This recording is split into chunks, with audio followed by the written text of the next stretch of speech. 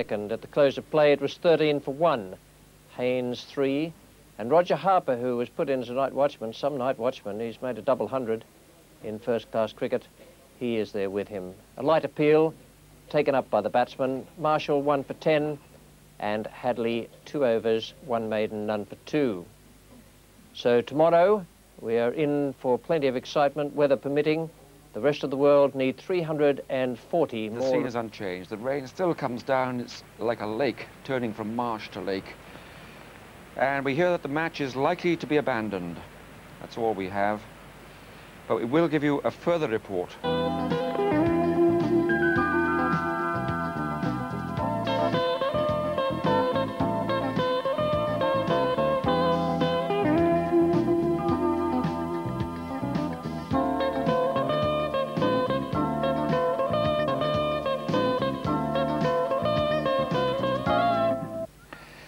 Well, welcome to Lord's, but that is the picture which tells the story. From the early morning, we've had rain here at Lord's, and just after 12 o'clock, the umpires paddled out and performed the formality of calling off this bicentenary match. Great cheers there from the faithful few who stayed, as David Shepherd at the far side and Dickie Bird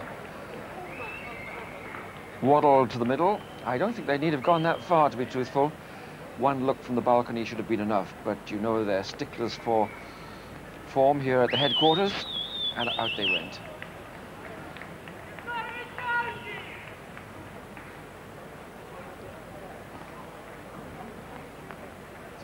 That was the sign David Shepherd made.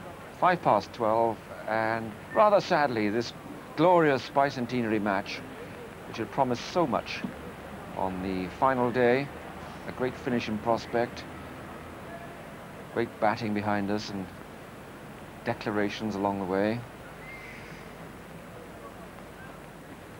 But we have no control over the weather, and that's how it all ended. I suppose the one man who might have a regret about Mike Gatting's declaration late last night would be Sunil Gavaskar, because his very last innings was not 180 of his first innings, but naught, 13 for 1. But he still smiles, and he'll understand that cricket in the end usually has its way. Consideration, I have selected Sunil Gavaskar as the best batsman and the best anchor for the match.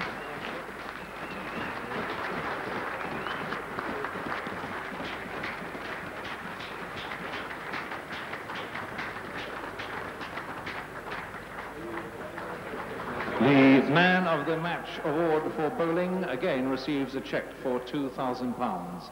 It's a particular pleasure to welcome a great captain of England and Middlesex, a former president of MCC, knighted last year for his great services to cricket, Sir George, probably much better known as Gubby Allen. Money, I'm afraid it must be, without any shadow of doubt, who I thought bowled beautifully the whole time, and Malcolm Marshall.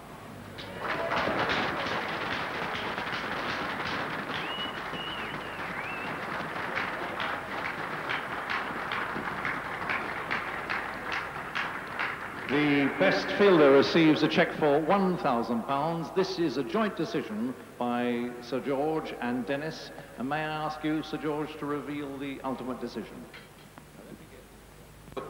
And I'm sorry, it was very difficult to come between these two, but we did decide at the end that perhaps Clive Rice would be the fielder of this match.